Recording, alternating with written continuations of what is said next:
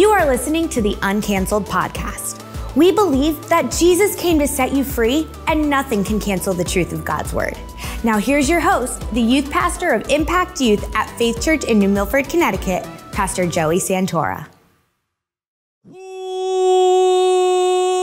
What is going on, Uncanceled? How are you guys doing? Thank you so much for tuning in. Come on now, I held it. We got Grace, we got Ben. Grace, say what's up. What's up? Happy to be here. Oh, yeah. She's here, and she's here today because we're getting ready because we went back to 203 Exotics, and we got some snacks that we are ready to try. We got some good snacks, man. So you know what that means. It is now time to rate that banana milk. Oh, yeah, baby. I knew it. Yeah. I knew it. I was going to say something, but whatever. How did you know it? Because we're fasting. Oh, yeah. Bro, we're going to try to go get cups? Did you need some cups? Oh, no. He's been This planning guy. this. He's been planning this. This guy.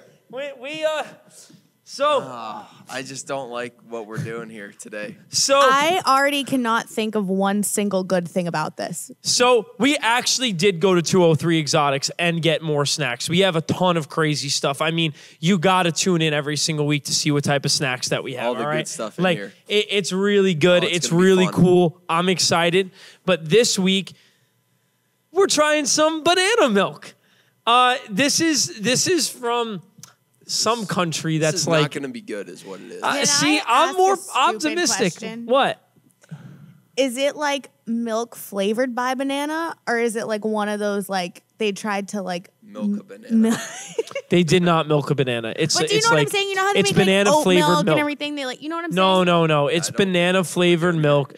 It's banana flavored milk. If I had to guess, it's from an Asian country. It's either China or Japan or, like one of those. Maybe I could pull it up real quick. Banana milk country of origin. Korea. Wait, hold on. Wait. Oh, wait. They might actually have milked a banana. In the 1970s, there were issues of malnutrition in Korea. I expected it to be a little yellow. Yeah. Malnutrition. I mean, that's probably good, honestly, that's not yellow because banana doesn't become yellow when you blend it. Right. It's like that's more of a banana color right there. It says, as a response, the government requested Koreans to drink more milk. Unfortunately, the people of Korea were not thrilled with its plain milk taste. In 1974, banana milk was created by the company, I don't know what that is, and it's now a beloved drink for many. I'm excited. This is great. But here's a little bit of context right here.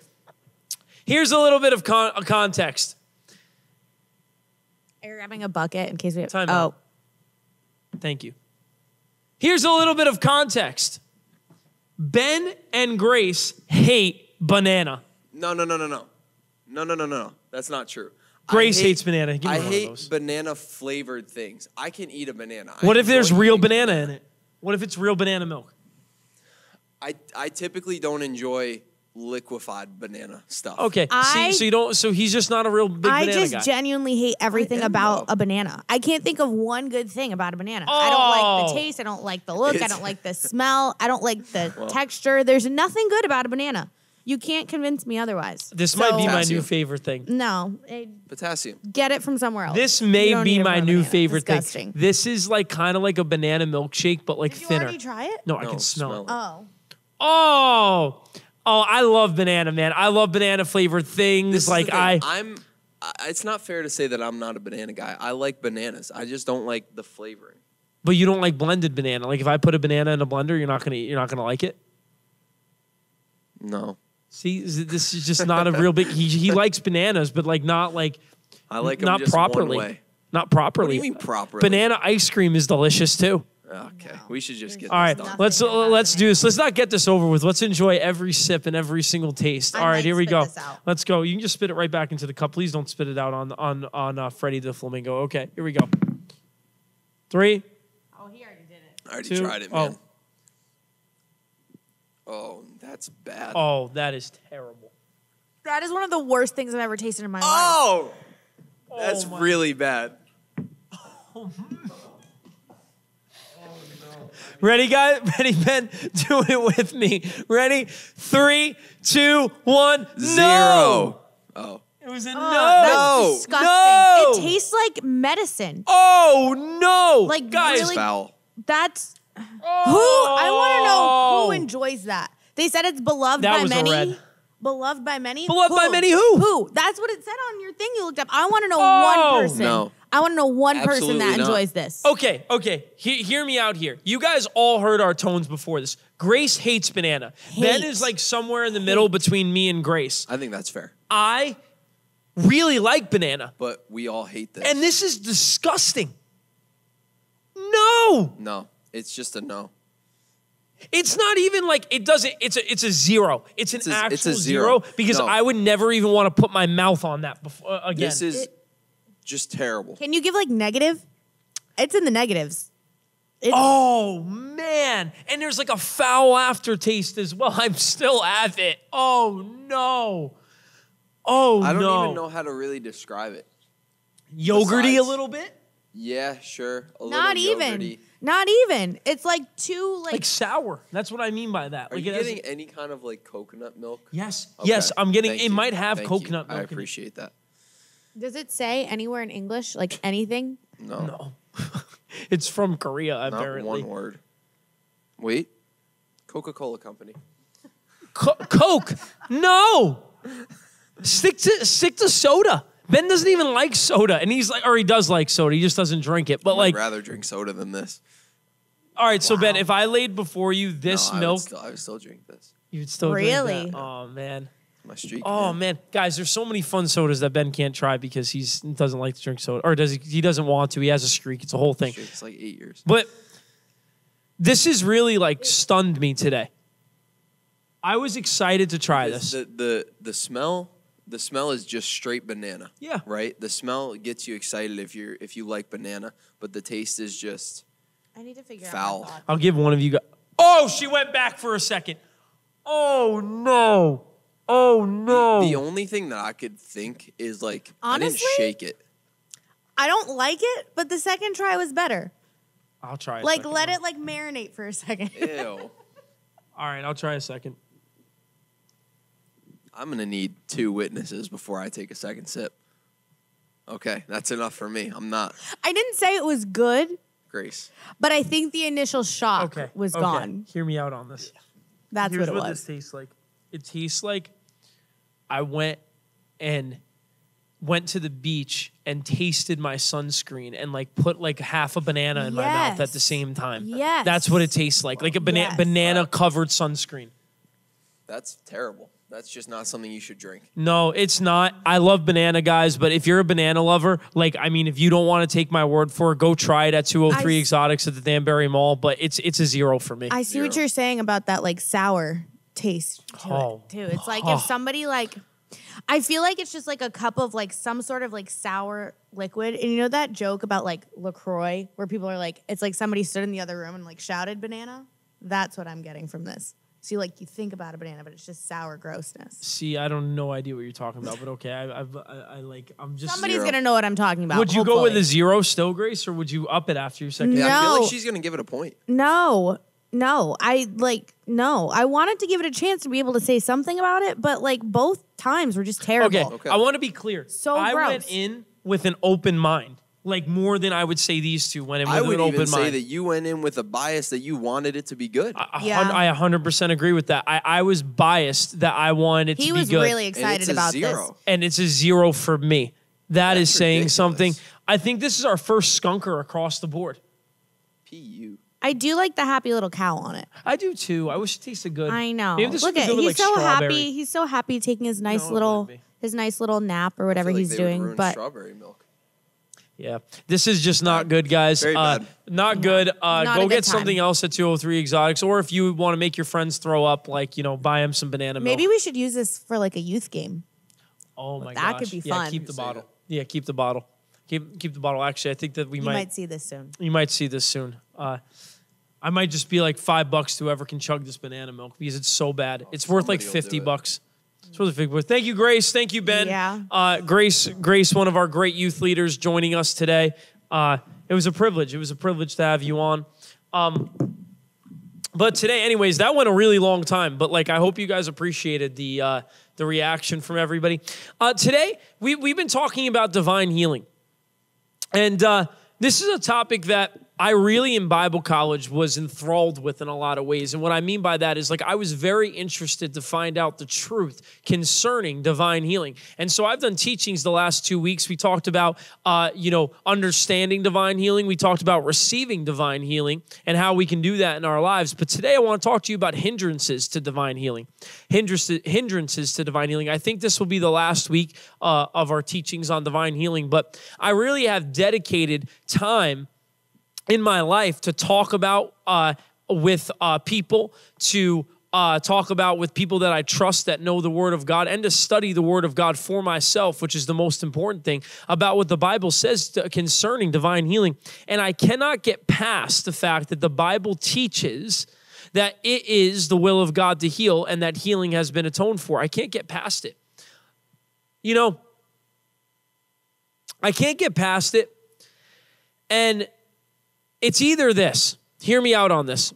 And obviously, I believe that it's going to be the latter of these two. Either God's word is not true, or divine healing is the will of God and it's for today. Like, those are the only two conclusions that I can arrive at. I can't get to the conclusion that divine healing is not the will of God. I can't get to the conclusion that divine healing has not been atoned for. I can't get to it in the scripture.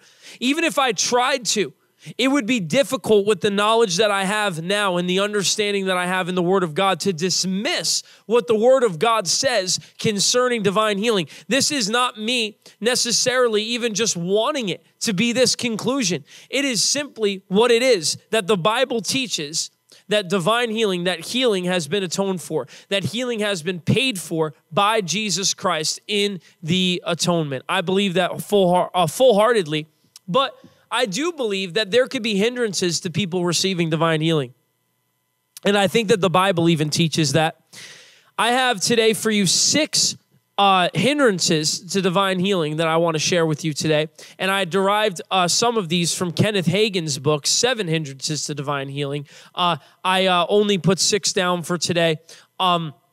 But you can read that book, and some of them are derived from, but not necessarily the points that he's making from the book. I'm kind of just taking some of the concepts that he addresses and making them into some points of hindrances. I don't claim this to be an exhaustive list in the sense that, you know, it has to be one of these things, but I do see that it could be one of these 6 things why somebody does not receive divine healing. My first point for a hindrance to divine healing is knowledge of God's word. We talked about this last week a little bit. I touched on this. And if you haven't watched the first 2 teachings on divine healing, I'd encourage you to go back and watch those either after this or before this. But knowledge of God's word, Hosea 4:6 says, "My people perish because of a lack of knowledge." Because of a lack of knowledge. God's people perished because of a lack of knowledge. Sometimes people perish because they don't understand something, because they don't have a knowledge of something. I believe that one of the main hindrances to divine healing can be somebody not having an understanding of divine healing. Somebody not understanding what the Bible says concerning healing. And again, I touched on this last week, but I wanted to add to it with this scripture. If you want to turn with me to Mark chapter 9. Mark chapter 9, and I opened my Bible backwards. Mark chapter 9. I saw this today, and I thought it was interesting. Mark chapter 9, verse 22. This is a man speaking to Jesus. He's worried about his son who has a demon spirit. And it says in verse 22, "And often he has thrown him both into the fire," speaking of the demon, "and the water to destroy him." So the demon spirit was literally trying to destroy or kill this boy. "But if you can do anything, if you can do anything, have compassion on us and help us."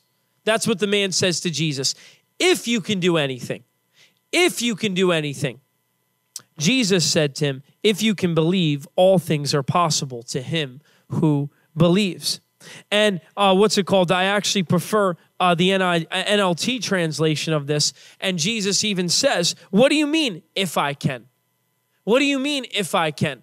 The New King James Bible, and this is a whole separate discussion, the New King James Bible, sometimes it gets it right on certain things, but it is a newer translation. And what I mean by that is, what do you mean it's a newer translation? It's been around the longest. Yes, it's been around the longest, and that's why sometimes it does get some things right, but it uses a manuscript or a text that is further removed from the original transcripts of the Bible. It uses something called the Textus Receptus, which is further removed from the original documents of the Bible, whereas something like an NIV or an ESV would use manuscripts that are much older and closer to the original translation of the Bible that we have. Again, whole separate different topic, just something I was touching on real quick, not related to divine healing in this sense, but something I thought I'd mention. I don't have my other Bible with me. I left it in Pennsylvania. It's being shipped to me. It will be here soon, but I'm using this New King James Bible today.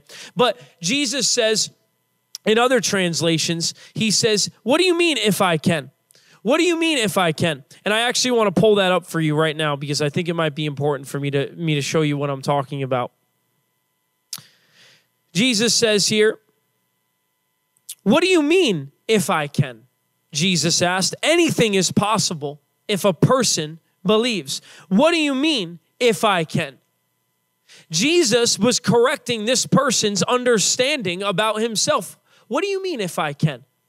This man's lack of knowledge was causing a mental block where he was saying, well, if you can do something about it. And Jesus saying, no. I can do this. I can do this. Now, we have to understand that this person didn't have the Word of God, the New Testament, before him. He had the Old Testament that he could have gone to. He didn't have the New Testament.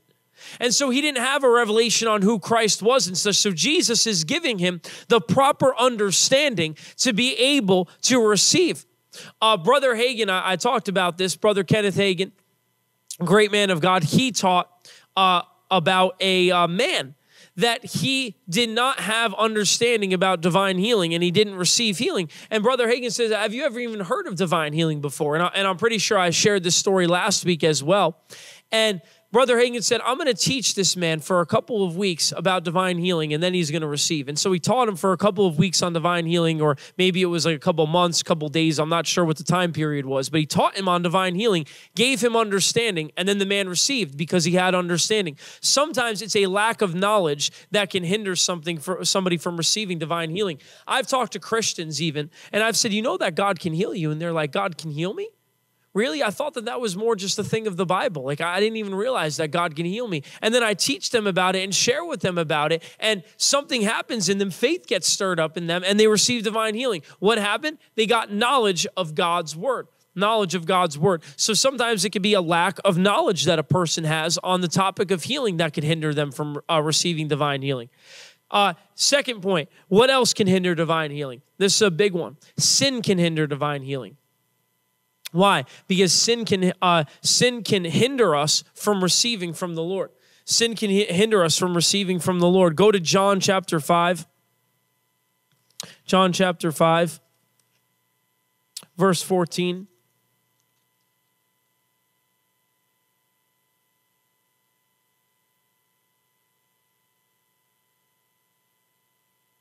I actually want to go to Psalm 66. Forgive me. Psalm 66. I know you guys just turned there.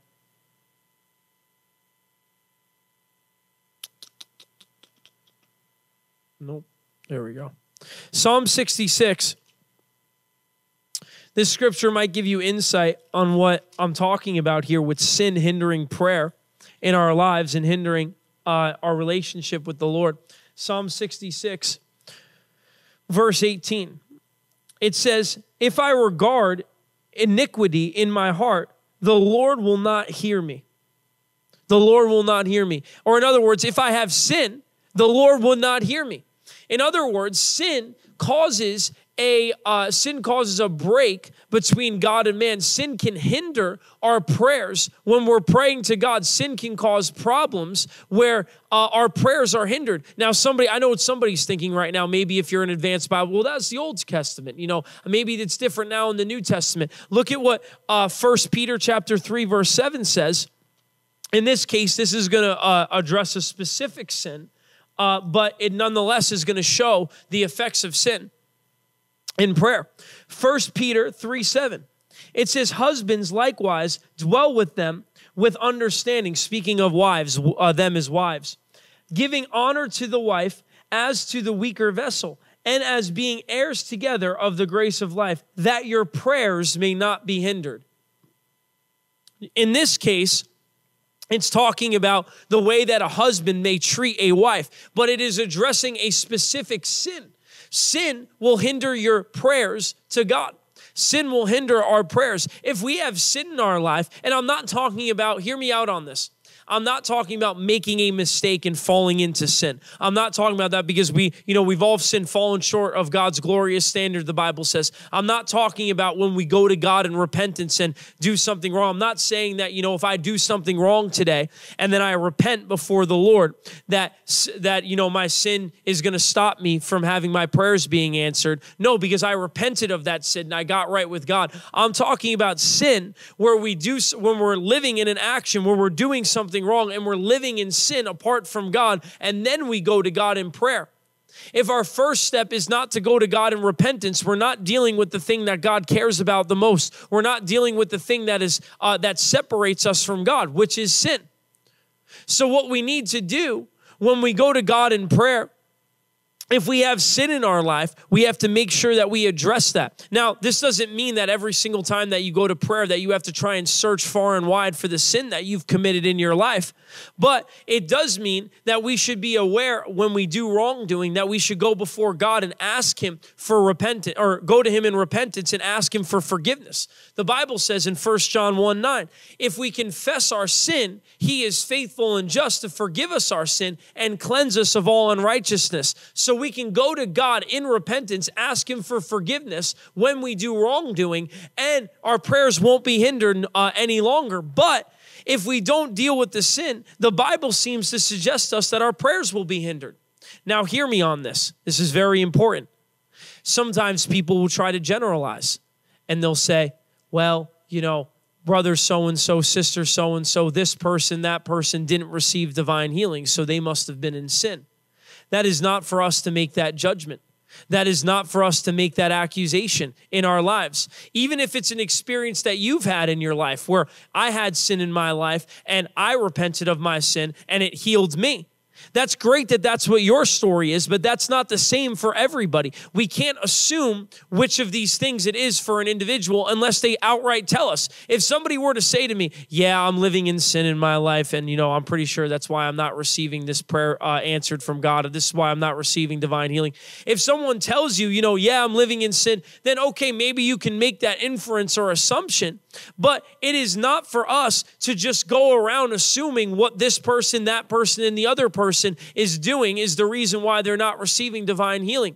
Especially, we should not do it from a judgmental point of view, where it's like, well, they're not receiving it because of this. If you think that's the reason why somebody's not receiving divine healing, as a brother and sister in the Lord, we should go to them and say, hey, listen, I know that you've been, struggling with this sickness in your body. This is an observation I've made, and I'm just coming to you so that I can help you in this situation and help you be able to receive divine healing. We can't just go around casting judgment upon people and looking from them afar. If we really care enough to try to figure out why somebody isn't receiving divine healing, do it with the person and try to help them. I'll tell you this too, it's not worth making an assumption about why somebody didn't receive divine healing if they died. Well, they didn't receive divine healing because of this, this, and that. It's not worth making that assumption. If you're a family member and, you're really trying to figure it out or something like that, sure, maybe you might think about it a little bit or something like that. But we have to be careful about the things that we say to people and the things that we go out of our way to say, well, this person didn't receive this because of that. That's not our place to make. We have to leave that between that person and the Lord. Hear me on that. Hear me on that. I've heard too many, they didn't receive divine healing because they were in sin, because they didn't have faith, because of this, and that. That is not our place to try to figure that out. What I'm presenting to you right now are reasonings why an individual may not receive divine healing, but I'm not speaking to someone's specific situation. I'm talking about biblical reasons why divine healing may not be received. And this hopefully will help you in your own life before you go and think about somebody else's life. But sin can cause us to not receive divine healing. Sin can cause us to not receive divine healing because sin can hinder our prayers being answered. And that's only 2 examples in the Bible of sin hindering prayers being answered, but there's many more. Knowledge of God's word, sin. 3rd, lack of faith.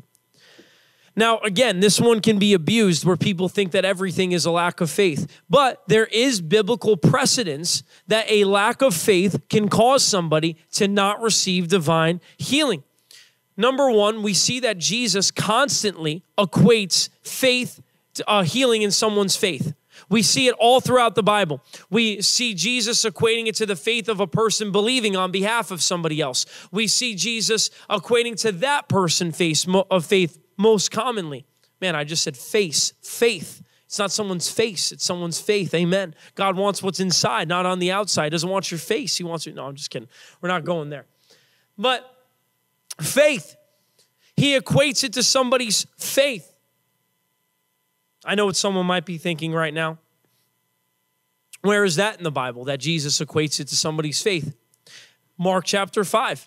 Jesus says, and you can go there if you'd like to. I'll say it to you right now. I believe that it is verse 34. Jesus says, daughter, go in peace. Your faith has made you well. There it is. Your faith has made you well. Jesus clearly equates the faith of an individual to receiving from him. We see this throughout the entire Bible, that faith is something that God responds to. Faith is something that God responds to. So if faith is something that God responds to, it is possible that an individual does not have faith to receive divine healing. Again, I'm not saying that's every instance, but I'm saying it is possible that somebody did not receive divine healing because they have a lack of faith. Because they didn't have a lack of faith, it's possible. Jesus even says to Jairus in Mark chapter 5, when he gets word that his daughter died, he says to Jairus, don't be afraid, just have faith. Again, there's that word faith. Jesus is equating faith to the miraculous. Here's where we see Jesus not doing something because of a lack of faith. Go to Mark chapter 6. Mark chapter 6. I hope this is helping some of you right now. And I understand again, and I'm very sensitive to this, that there are things that happen in our lives, sicknesses, loved ones have died and stuff, and by no means am I trying to say your loved one was a bad person if they didn't receive divine healing. That's not what I'm getting at right now. I'm specifically just focusing on what the Word of God says can be hindrances to divine healing. Mark chapter 6, verse 5 through 6. Now, he could do no mighty miracles there except that he laid his hands on a few sick people and healed them. And he marveled because of their unbelief. Then he went about the villages in the circuit teaching. Jesus could do no mighty works there. Jesus could do no mighty works in Nazareth. Why? Because of their lack in faith. Now, it does say that he laid his hands on a few sick people and healed them there. Now, whether that was by the grace of God that Jesus still, healed people, or perhaps there were some among the crowd that still did have faith, even in a crowd of unbelief, some people could still have faith. I've seen this before. I've preached, and there's a crowd of unbelief that I've preached before, but there are some in the crowd that I'm like, that person has faith though, and they receive from the Lord, but the crowd as a whole does not receive the way that God wants them to because of the lack of faith. I've seen this happen in my own ministry before. So possibly it could have been that. But the point is that Jesus could not do the mighty miracles that he wanted to do. Why? Because of the lack of faith. He says he marveled because of their unbelief. He marveled because of their unbelief. Unbelief is a cancer. It will cause somebody to not receive what God wants for their life. And really and truly, two of the ones that really knock people out are sin and lack of faith. Those two really knock people out. Sin is like a cancer, man. It will kill. Sin in your life will actually kill your faith.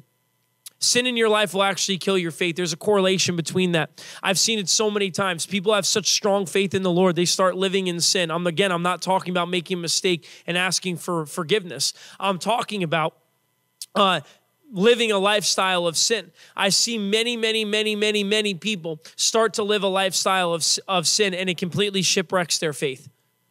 Their faith is nowhere where it was before. People start to notice a difference. Spiritual leaders in their lives. Actually, I'm going to go here for a second. I feel this right now. If all the spiritual leaders in your life, or the people that you look to for spiritual guidance when you were doing really well in your life, really strong in your faith, are telling you that there's something wrong in your faith and telling you that there's something different in your life right now, believe them and trust them. Don't listen to the people that are not spiritual authorities and that are not strong in their spiritual faith to tell you how you're doing in your spiritual walk. Because here's the thing, if you start hanging out with people that are not at the same spiritual place that you're at, they're going to pull you down. But guess what? You're going to look like to them that you're doing really well because they're already so far down. Hear me on that. People are going to try and pull you down. They're going to try and pull you down. Don't go to people that you don't value as spiritual people to try to evaluate where you are at spiritually. It's a very foolish mistake. Don't be mistaken. The Bible says bad company corrupts good morals. Bad company corrupts good morals. You start to behave differently. You start to act differently. You start to not have the faith that you used to have. You're like, man, I used to have so much faith. Who are you hanging around? Who are you hanging around? Have you maybe changed your scene that you hang out at since your faith has gotten worse and worse ever since you started to change that scene? Oh my goodness, I see it time and time again, and it kills me. It kills me to see people that have such a strong faith in God to do the miraculous, to do things in their life, just a faith in God in general, to walk with Him every single day. But man, does it kill me when I see people have the fulfillment of that scripture. Bad company corrupts good morals or good habits. It will destroy you. Sin will cause you to have a lack of faith in your life. Oftentimes those two go together, but not always, but oftentimes those two go together. Sometimes you maybe just don't have the faith for it as well, and you have to build your faith up. How do I build my faith up? Read the Word of God. Faith comes by hearing, hearing by the Word of God, hearing the good news about Christ. Hearing the good news about Christ. Some translations say hearing the good news about Christ. Some say faith comes by hearing, hearing by the Word of God. Either way, you're hearing the good news about Christ or the Word of God, the same thing. Read the Word of God. Get in the Word. Let your faith be increased in your life. Let your faith be increased by reading the Word of God, by listening to men and women of God speak the Word of God, by having conversations with people that are strong spiritually. Build up your faith by doing those things. That's how you can build up your faith. Hear me on this. Some people don't even want to be healed, and that's why they aren't healed. They're either comfortable where they're at, and that's why they don't want, that's why they don't want to receive divine healing. They're comfortable where they're at. Or sometimes people are ready to go home to be with the Lord. Here's the thing, though. In John 5:6, Jesus asked the man at the pool of Bethesda, and you can fact check me on this if you want to. Jesus asked the man at the pool of Bethesda, do you want to be made well? Do you want to be made well? That's an important question. Does somebody want to be made well? Sometimes people are content where they're at. And this could go along with a lack of faith as well. But sometimes simply people don't want to be made well. Sometimes people are like, yeah, I'm good, whatever. I'll just kind of deal with what I'm going through. Guy told me one time at the altar, it's not my day. I'm fine to kind of just keep dealing with this. He didn't receive healing that day. Many other people at the altar received healing, but he did not. Why? He said it himself. It wasn't his day. He wasn't ready to receive. Okay. A lack of faith can cause us to be not receive divine healing. It's one of the hindrances. Knowledge of God's word, sin, lack of faith. Next, unforgiveness. Unforgiveness. Unforgiveness. I'm actually going to stop right here, and I'm going to continue with this next week. I have 3 more things about divine healing. 3 more hindrances, and my last one is really long. I'm going to deal with things like Paul's thorn and stuff like that. If you're interested in that type of stuff, people saying, oh, well, it's not the will of God to heal all the time and everything. I'm going to deal with that next week in the second week of Hindrances to Divine Healing, but I'm going to end it for this week. I hope that this helps some of you guys. Again, these are 3 of the 6 that I'm going to talk about. Knowledge of God's word, sin, and a lack of faith. Those are 3 major ones that we're going to deal with, and next week we're going to deal with maybe some more practical things and more intellectual things as well. But I hope that this teaching blessed you. I hope that it encouraged you that you can receive divine healing in your life. You can receive divine healing. Jesus is that good that he paid for our divine healing. Perhaps you're watching right now and you're saying that you want to receive divine healing in your body. If that's you right now, I encourage you to receive it. Pray for yourself. You can literally lay hands on yourself and you say, in the name of Jesus, I receive my divine healing, and I believe that God can heal you and touch your body right where you're at. Let me pray for you guys right now. Father, in the name of Jesus, I thank you for every person watching. Lord, I thank you that divine healing is available to every child of God. Lord, I thank you for helping us, Lord, when we are dealing with these hindrances to divine healing, helping us get out of them. In the name of Jesus, I thank you for encouraging us with this word. In Jesus' name, amen. Amen. I'll be back next week with 3 more hindrances to divine healing. God bless you guys. Thank you for listening to the Uncanceled podcast. We hope you were blessed and encouraged by the teaching today. If you are between the grades of 5th through 12th grade, make sure to check us out in person at Faith Church in New Milford, Connecticut, every Wednesday night from 6:30 to 9 p.m. Be sure to tune in next week for another weekly podcast from Uncanceled. God bless.